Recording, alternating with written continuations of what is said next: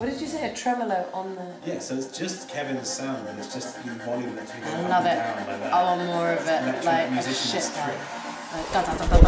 You know what the world needs is like that idea of like being endless and happy. It's like an overpowering feeling, I want it. Tobias Jusso Jr., Kevin Carker, Caroline Eileen, we have Danny Hall, the rave consultant.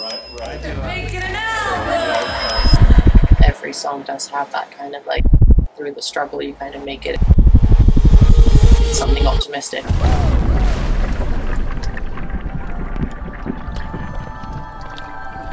I heard this new term which I fell in love with, radical.